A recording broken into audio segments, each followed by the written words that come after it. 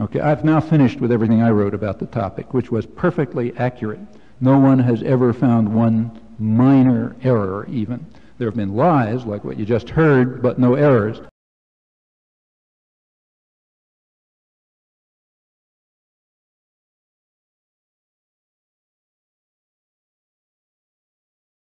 Among the many things said by those who have studied intellectuals, a comment by Professor Mark Lilla of Columbia University in his book The Reckless Mind is especially striking. Distinguished professors, gifted poets, and influential journalists summoned their talents to convince all who would listen that modern tyrants were liberators and that their unconscionable crimes were noble when seen in the proper perspective. Your conversion to realizing that Pol Pot was a mass murderer, and you've finally seen the light on that, have you, Mr. Chomsky? No, I've seen exactly the light that I saw at the beginning. There's been a vast amount of lying on this topic, including an article which happens to be right before me in today's Daily Camera. Which I wrote. Which you wrote. Well, let me describe to you the... Okay. Then, fine, then let me... Okay. There's no time here. You know, it takes a phrase to produce a lie and 10 minutes to decode it, so I'll just take one, the one you've just mentioned. Let's take the Pol Pot atrocities, okay? You say here somewhere that everybody knows that Pol Pot killed 2 million people, or some phrase to that extent, something like that. Okay, let's look at that 2 million people and what I wrote about it. He killed no one, according to you, right? This Pardon? book here. This book by you, you say he killed virtually no one. After the cataclysm. Yes. And you can look and check exactly what I'm saying. You said it was a well-orchestrated campaign of hysteria. And may I finish Yes. on the 2 million? Okay. Intellectuals, in the restricted sense which largely conforms to general usage, are ultimately unaccountable to the external world. The prevalence and presumed desirability of this are confirmed by such things as academic tenure and expansive concepts of academic freedom and academic self-governance. In the media, expansive notions of freedom of speech and of the press play similar roles. In short, unaccountability to the external world is not simply a happenstance, but a principle. John Stuart Mill argued that intellectuals should be free even from social standards, while setting social standards for others. Not only have intellectuals been insulated from material consequences, they have often enjoyed immunity from even a loss of reputation after having been demonstrably wrong. As Eric Hoffer put it, one of the surprising privileges of intellectuals is that they are free to be scandalously asinine without harming their reputation. January 1977, it was immediately reviewed in the New York Review of Books, translating a review that just appeared in France. You kind of come to the point. I'll get to the point. I'll get to the point. The review and all that. I told you it takes 10 minutes to decode a lie, and I'm now decoding it. Okay. In this review, Jean Lacouture stated that according to Panchaud, Pol Pot had killed, in fact, he didn't talk about Pol Pot because nobody knew him then. He said the Khmer Rouge have boasted, that was his word, of killing 2 million people. That's where the figure of 2 million comes from that you've heard over and over again since. Well, I was interested. I hadn't seen figures like that. And the book was not available in the United States. Incidentally, Lacouture's review was immediately picked up by the press, quoted all over the place. Oh, isn't this fantastic? I mean, horrifying. They've killed 2 million people. Incidentally, in July 1975, 2 years earlier, the New York Times had already accused them of genocide. But now we had support from Panchaud, the French priest, high source, says they killed 2 million people. Well, I had no opinion on it one way or another. So I did the obvious thing. I wrote to some friends in France and asked them to mail me the book, because no copy of it existed in the United States. It was being quoted all over the place. Everybody was quoting it, but it didn't exist. So I got a copy of the French book. And here's what I discovered. Here's the source of your 2 million figures. I discovered that according to Panchaud, the United States was responsible for the death of 800,000 Cambodians in the bombing in the war in the first half of the decade. And then he says, according to the American embassy, the Pol Pot regime is responsible for 1.2 million deaths from all causes, including killing, starvation, overwork, etc. All right, Lacouture read that. He added up the two figures, the alleged claim of the American embassy and Panchaud's claim about the American war, added them up, comes to 2 million, attributed it all to Pol Pot. That was the 2 million figure. Well, I did the next obvious thing. I wrote a personal letter to Lacouture in which I said, look, I don't know what's going on in Cambodia, but you misquoted Ponchot. I gave a series of misquotes. It turns out that every reference of his to the book was a total for a moment? May I continue? We have some Cambodians May I here continue? in gold, or... I will just a second.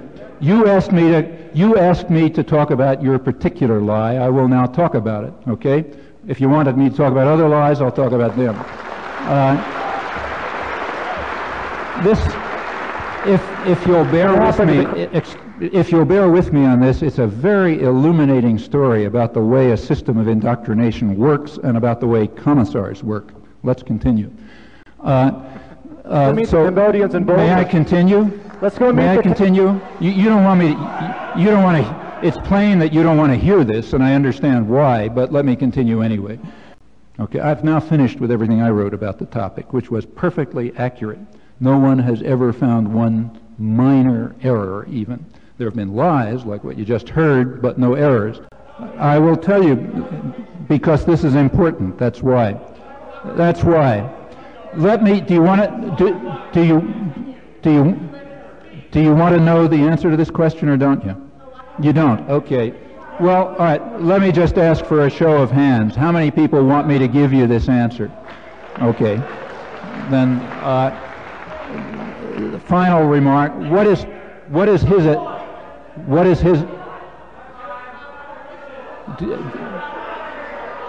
Do you want to hear what the scholarly record shows? Yes. Okay. His estimate is that the total number who died above what would be expected if you had had regular population growth is about 700,000. There's another study by the one government that carried out an official inquiry into this, the government of Finland. Of course, again, never mentioned in the United States. They come out with somewhat lower estimates. The State Department journal Problems of Communism came out with a still lower estimate. There are people, incidentally, who are apologists for Pol Pot.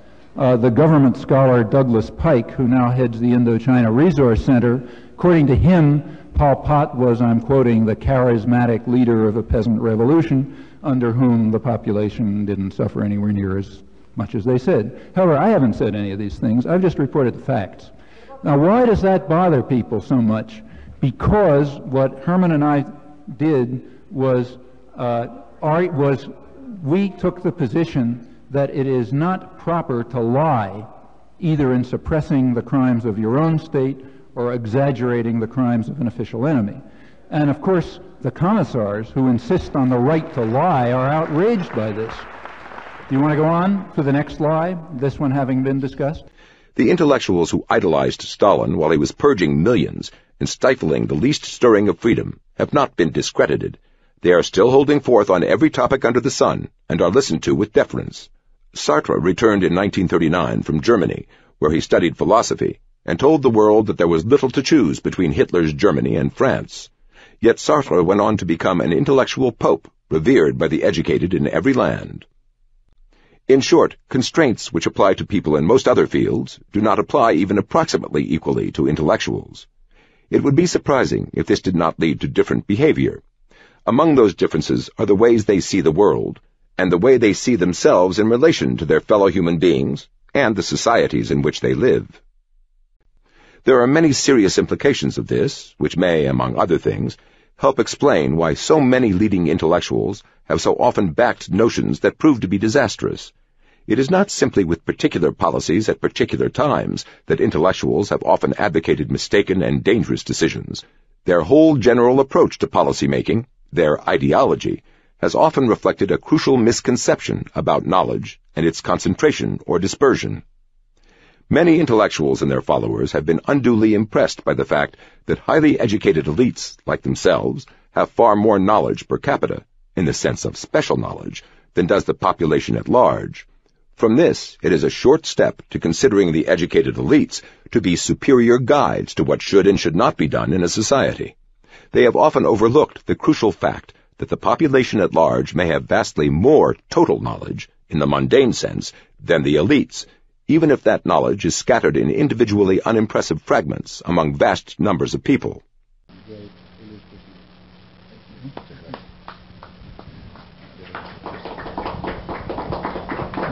I'd like to thank President Chavez for the kind and generous words. Quisiera agradecerle al presidente Chávez sus amables y generosas palabras de bienvenida. He said that I write about peace and criticize the barriers to peace. That's easy. Hablar de la paz y criticar a aquellos que están en contra de la paz de alguna manera es fácil. What's harder is to create a better world, not to talk about it. Lo difícil es crear un nuevo mundo, un mundo diferente. Fácil es hablar de eso.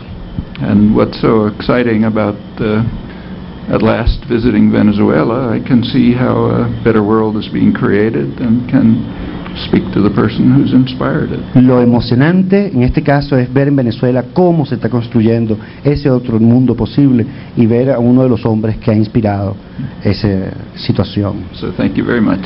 Muchas gracias.